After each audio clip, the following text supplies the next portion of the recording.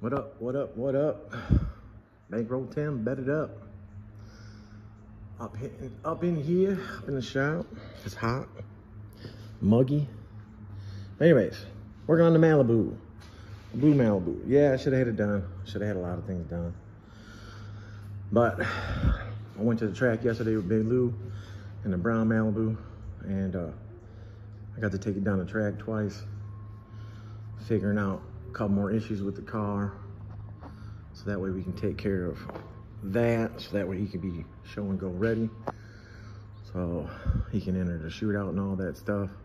So we got some things to change on that car. But anyway, Blue Malibu, Blue Malibu. Got the anti-roll right here, getting ready to put in. Changed all the control arms. I still got the left upper to put in, and I put new bolts. I got the anti-seize right here.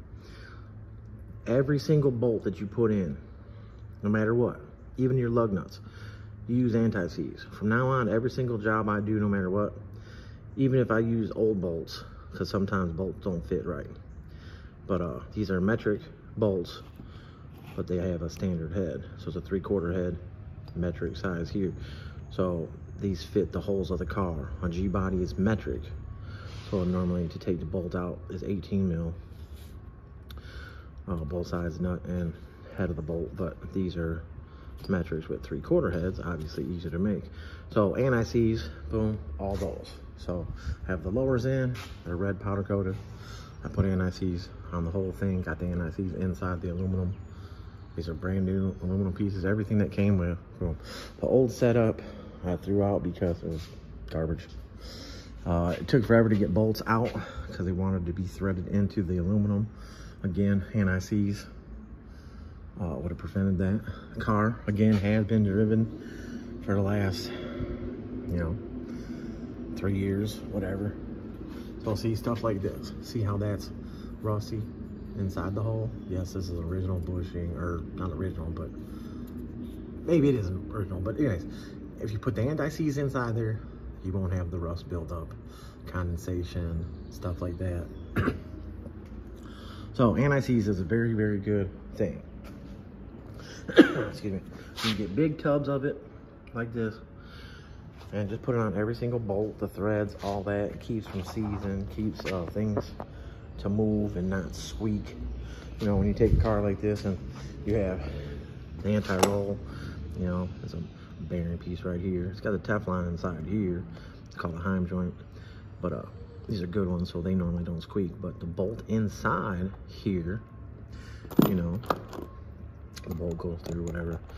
And when you tighten it all together, this is metal to this metal, and these tabs go on. So if it's tight or whatever, something could move and cause a little bit of squeak. So put anti-seize on there, lube it up. The arms right here, when you guys get these arms, sometimes you got to test fit the hole. Make sure the bolt fits in the hole. Make sure the bolt fits in the car, because sometimes you might have to open the hole a little bit, run a drill bit through there, open it up. The width wise here, sometimes they don't want to fit over the housing. This one fits right over. But sometimes these would be closed a little bit, so then you just pry them open, put them in a vise, pry it out just a little bit, just so you can get it over this. My bad. Over this.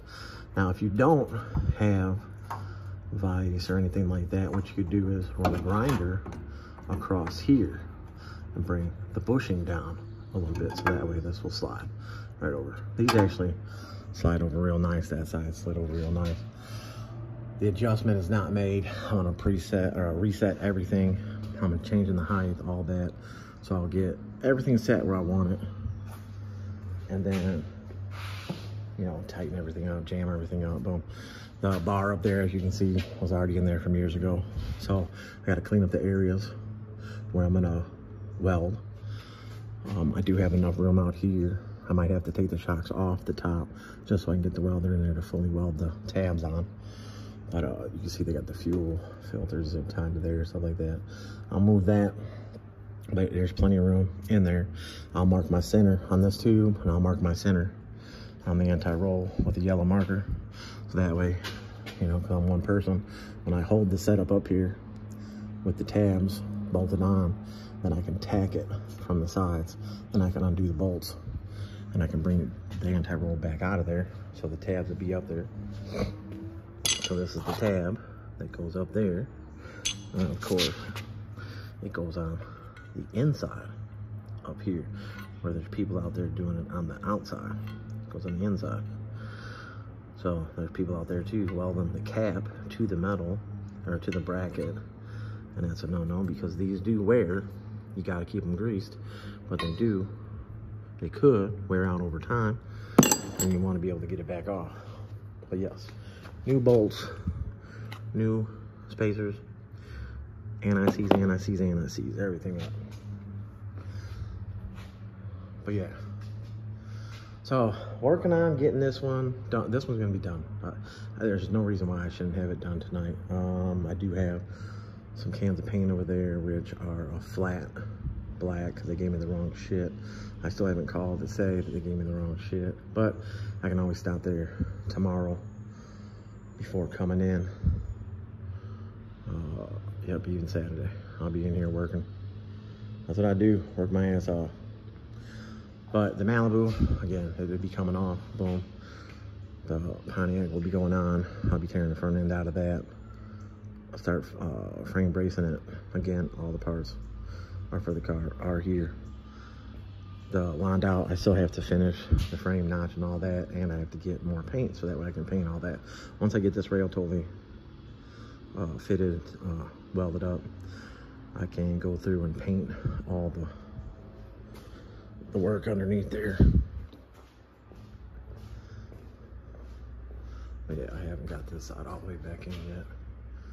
But yeah, be able to paint all that. Then I can hang the upper control arms in there.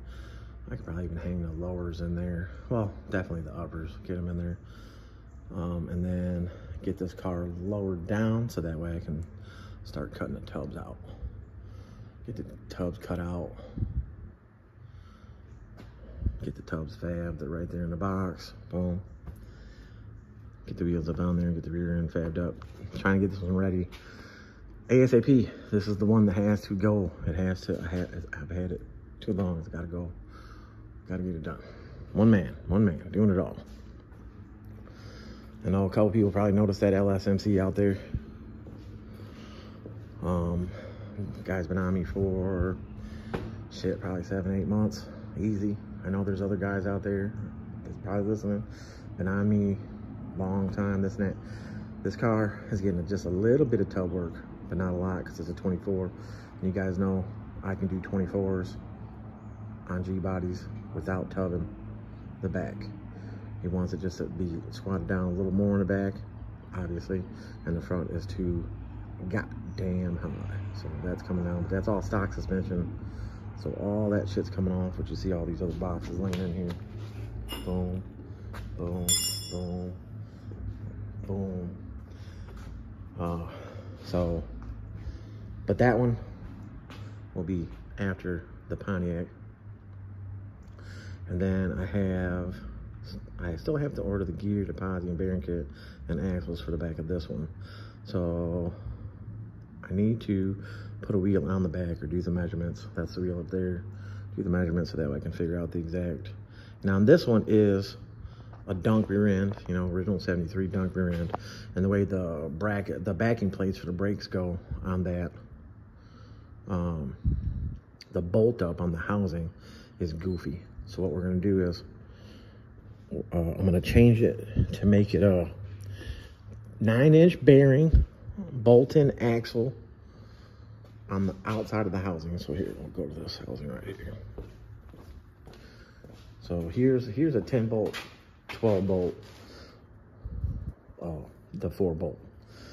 So what I'll do is I'll change the ends on the rear end in this dunk behind me to a bolt-in style that takes a 9-inch bearing, but it'll have this pattern on it.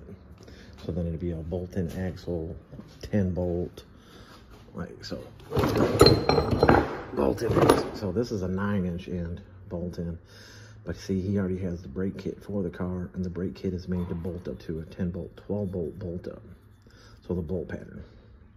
So I had a set of the other ones in here with the 10 bolt, 12 volt bolt up, but 9-inch bearing. But I used them on somebody's rear end, and then I never replaced them. So, but that's just a phone call away. Oh yeah, you know what? It was on the El Camino that I did for Street Car Headquarters. And I cut these off of that 9-inch housing because they were supposed to send them the housing with 10 bolt, 12 bolt ends, not 9-inch ends. So I have to swap those out for these. You never know when I might use those on a 10 bolt, you know, that somebody's got 9-inch brakes. And then, you know, you got 9-inch brakes, you put that on there, you put a 9-inch axle and a 10 bolt, and then you have a bolt and axle, big bearing, 10 bolt. So, a little more information. I try every time, give out that information. I ain't trying to hide nothing from nobody, keep nothing from nobody. If you can do the work yourself, hey, you can do the work yourself, you know? If you got somebody to show you the right way. I'm not saying every single way I do it is the right way in, you know, certain people's eyes, but Bedded Up Customs since 2006. I've been doing it, and it's mainly been a one-man process. I mean, those that know, and those that don't know, do a little more research or pay a little more attention. But yeah, Malibu 26s, check this out. These 26s right here, what are they again? Lexani, right? I just turned the camera upside down for you guys to show you it said Lexani. So Lexani, but these right here are the exact wheels that are right there. I'm pretty sure. When this was taken, yeah. Why is it under ours? Maybe they're not. But okay, never mind. These wheels came from that car. They were on that car before this car. So maybe he did when he switched it up. Or is it the same wheel and I'm just tripping? It's the same wheel. Y'all be the judge. Boom. All right. Boom. But anyways.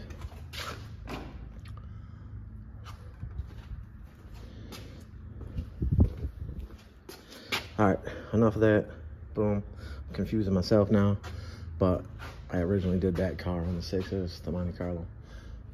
I'm pretty sure those are the wheels that came from the Monte Carlo, so maybe the ones in that picture, maybe these are a fatter lip in the back, but anyways. All right, y'all, Bankroll Tim, Bedded Up. I'm just gonna be in here yapping. This guy wanted me to give him a video of the interior, something to do with the dash for whoever's doing the interior, because this thing's all original inside. This bitch clean, the way the dash is. So I'll have to give him that little video. Uh-oh, it's not all original. Look, that console.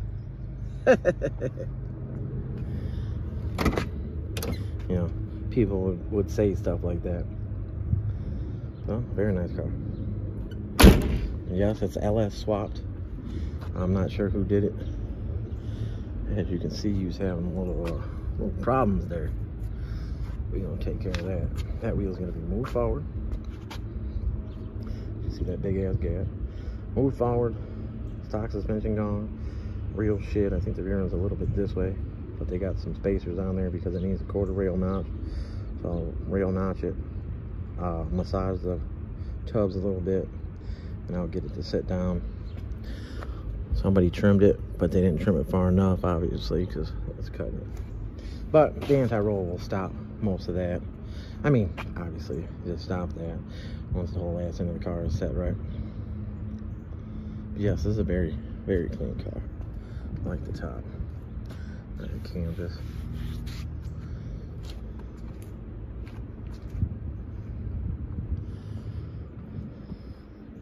I don't know how long he's been working on it, but yeah, you can see that wheel on the other side. The rear end's more to the driver's side. But you can see that big ass gap. Monte Carlos are goofy because like the wheel well like swoops back. So the bottom area right there. You want to keep the wheel as tight as you can keep it to the front, and as long as your suspension only travels that little bit that it needs to, it's not going to go forward and backwards and hit there and hit there. You know, you don't want it super tucked, but obviously wants it down a little bit more than that, probably an inch more than that. Full front frame notch and full front suspension change, and obviously the wheel wood brakes all the way around. I know there's other shops out there getting shit in and out, in and out, in and out, and I'm still trying to get caught up with the older stuff that needs to be caught up. But I be in here. I be in here getting it. All right, y'all. Bankroll Tim, bet it up. You know, that's all I got. That's all I got. I gotta get to work. I gotta get to bussing. All right. Appreciate y'all. Remember, bet it up, bet it up, bet it up. Bankroll Tim, and I'm out.